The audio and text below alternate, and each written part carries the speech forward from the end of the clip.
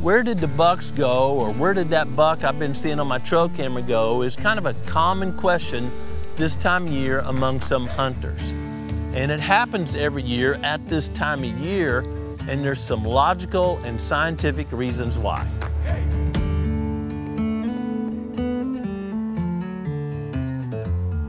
A lot of deer physiology or changes in a deer's body and behavior are driven by day length, the amount of sunshine. So obviously there's more sun on a summer day and less hours of sunshine on a winter day. But you know, it's changing just a little bit each day.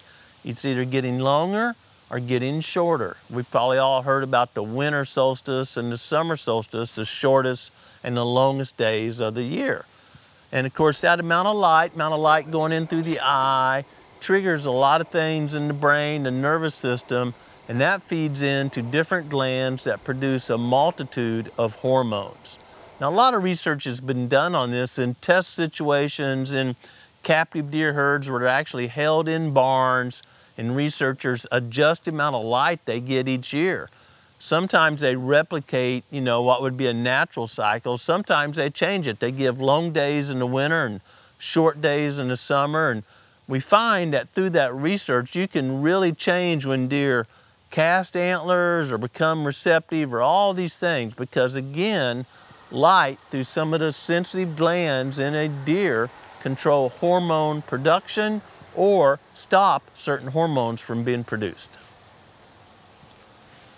Given the results of a lot of that research, it's no surprise that bucks are changing their behavior or even portions of the home range they use at this time of year.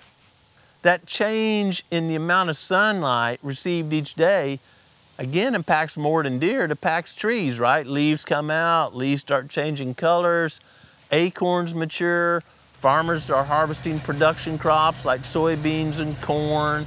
Hay grows faster in the spring, doesn't grow as fast in the late fall. All these cycles work together. We can't separate them out. They're all tied together. So right now, all those hormones are causing other changes. One of the changes would be a dietary change. Deer went from seeking massive amounts of protein to grow those antlers or produce milk for fawns. And if you've been pouring into a soybean field every day, which is really rich in protein, you may be switching to look for some carbohydrates. Deer are genetically predisposed or programmed to store energy for winter.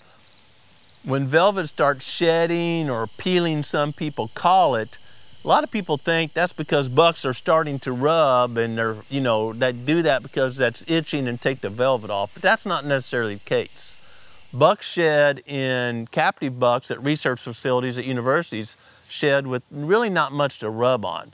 Again, when those hormones change and they are finished putting calcium in the antlers become hard. Well, that also cuts off the blood supply to the velvet, and that velvet was a living tissue. Well, it'd dry up and die. It's coming off one way or the other. When you see a buck that has velvet still stuck on the antlers, that's an oddity, because it will just dry up and come off through their daily activities. Certainly bucks may be rubbing at that time because, again, the hormones are changing, and as that testosterone, a primary hormone, is increasing, bucks are getting a bit more aggressive.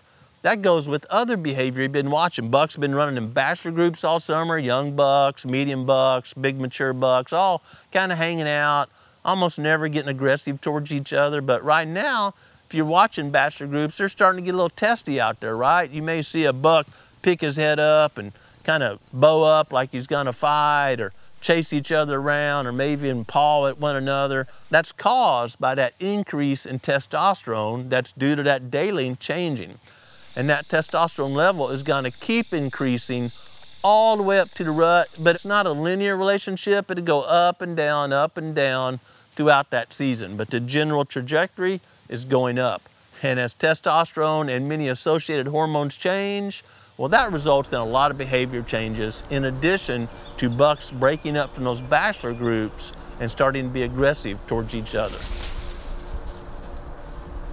You may already be seeing, or won't be long, you'll see some scrapes open up. Often the first scrapes, if there's any fields where you hunt, will be in the edge of field. Deer are coming and going every day, and they'll make little scrapes that probably won't be maintained throughout the season.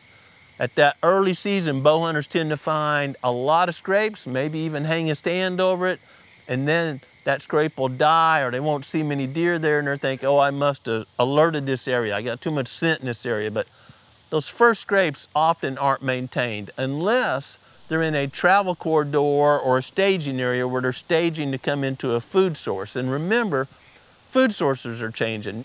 So putting that together, depending on when the season opens where you hunt, you may get away with hunting, the back of an ag field, alfalfa field or something for a little bit. But if there's acorns in the area, you better be finding travel corridors or oak flats or something, because deer are going to shift their pattern, including mature bucks. As those bachelor groups are breaking up, there's a lot of factors involved, and one of that's just buck personality. Some bucks are a little bit more aggressive or even have a larger home range or more of a roamer than other bucks, which are homebodies or, don't want to be around any other deer. Some of that is hormone related, some is just that buck's personality, the best researchers can tell. Like a lot of species, age is a factor in hormone production. And we see that in buck behavior. Younger bucks tend to be, kind of giddy, going all over, doing whatever, usually hanging with 2 or 3 buddies.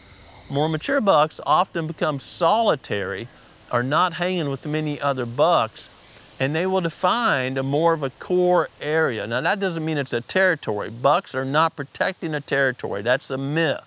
GPS collars, even before that, radio telemetry has shown that bucks don't protect a territory. Scrapes don't mark the edge of a territory that a buck will defend. That's more of a carnivore thing. Coyotes, wolves, bobcats are very territorial, but not deer, especially during the rut. But they certainly have core areas they use more, and those areas tend to expand a little bit during the rut, and not all deer have the same size core area. Home range is often defined as everywhere a deer goes within an entire year. Core area and a secure core area can be really small, think 50 acres or 100 acres.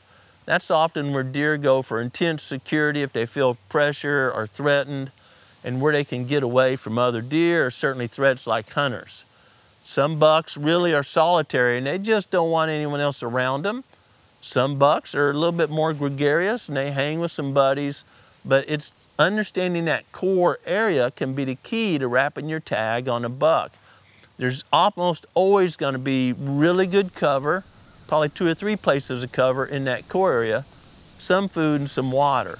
Now, a deer's home range is what they use throughout the entire year. That's kind of a definition of home range. They may summer over here in some native vegetation or bean field, move up to some ridges for acorns, and go over here for water or security.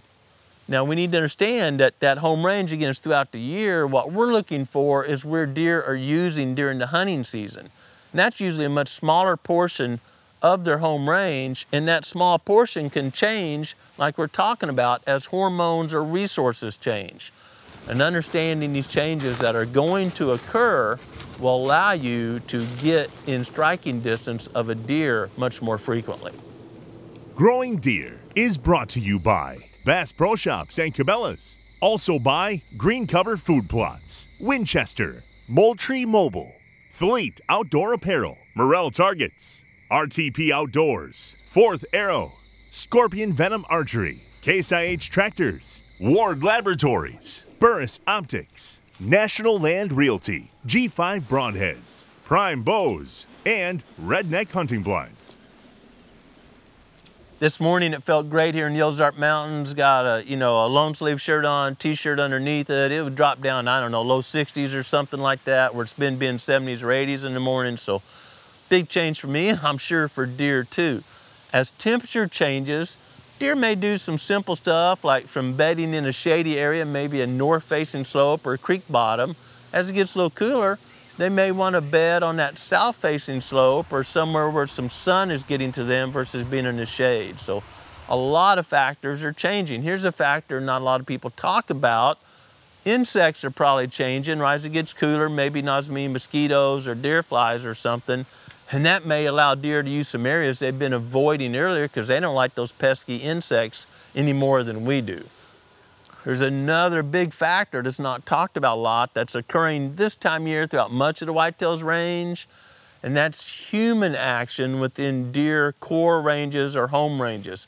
Probably more people are out checking trail cameras, scouting, hanging stands, getting a little more pleasant. People are out hiking, using the timber more. So there's a lot more activity in a lot of deer home ranges than there's been throughout the summer. In summertime, more people were fishing on the lake, on a golf course, doing whatever. So this time of year, you got all these light changes, hormone changes, food sources changes, and maybe more predator changes. Remember, we're predators. We smell like a predator. We kind of sound like a predator when we walk. We're predators. So if a deer's in an area, say you're hunting national forest, you're scouting a bunch of public land, they haven't heard anything all summer long except other critters.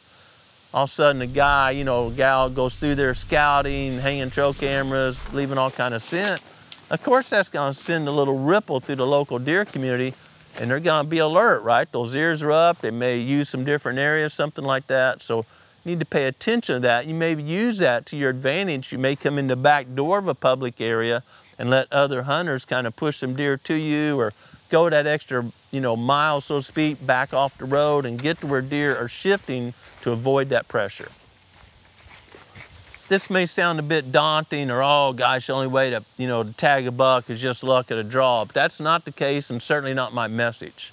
Just need to understand that, hormones are changing, daylight's changing, day length, and resources, food sources, could be changing where you hunt. And bucks may be shifting to use a different portion of their home range, but if you're aware there's some pretty good resources for this upcoming season, it's almost certain that another buck will move into that area. And as long as you understand these changes, adjust your camera positions, adjust your hunting techniques, and get in areas where deer want to be at that time of year, you got a really good chance of putting some venison in the freezer.